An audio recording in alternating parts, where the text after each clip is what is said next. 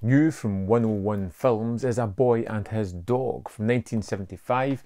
This movie is all about a post-apocalyptic future set in the unfathomable future of 2024. We follow our main characters of Vic and Blood. Vic is an 18-year-old survivor and Blood is his canine companion, and together they have a kind of telepathic link, often having voiceover conversations as Blood teaches Vic all about the history of his world while they scavenge for food and, more importantly, women.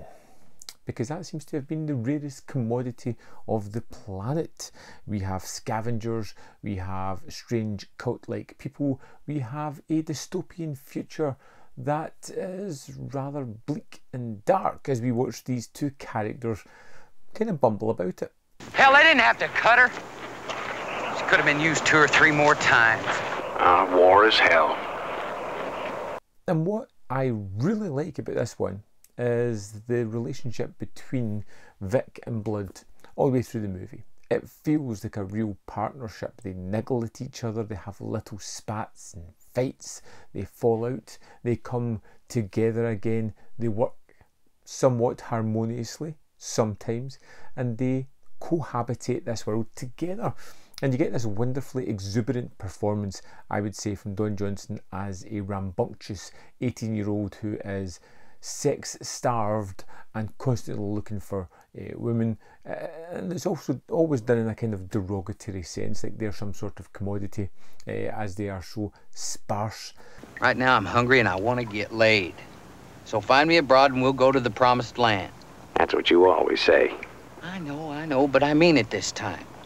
But the weird fact of A Boy and His Dog is the second half for me. Now, all the way through it, we get the hint, a kind of voiceover or off-screen comments of Jason Robards, who plays a character here, as they are sizing up Vic.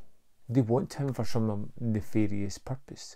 And we get introduced to this underground community who live in somewhat safety in a somewhat pantomime existence of warped reality as they try to honour the old ways but ultimately do it in a strangely barbaric way. Let down here by Quilla June to be the recipients of an honor. You know, she's a scumbag! You watch your foul mouth, boy. And we have this strange community under the earth struggling to survive, having these strange ideas, who want Vic for a very unusual purpose. I won't go any further than that because I think it's a real surprise. This movie is just pure fun. 91 minutes, it is really entertaining. It's one of those films that grows on me the more I watch it. The more I spend time with the characters, the more I am engaged, the more we get to that kind of weird finale that's so fitting. It's just pleasant. Do you like to think of the further adventures of Vic and Blood in this one? I would love to have seen more.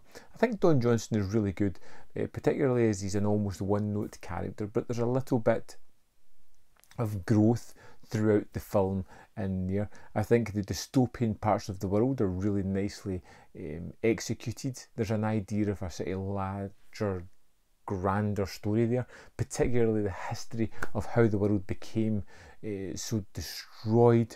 World War IV lasted 5 days, just long enough for the final missiles to leave their silos on both sides.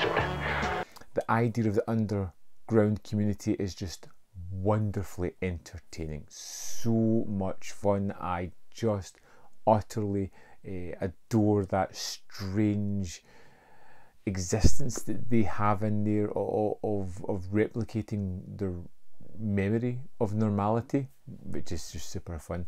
A Boy and His Dog is just a funny, engaging, unusual kind of dystopian movie. I really like it. I would strongly recommend checking it out. I've seen it a couple of times.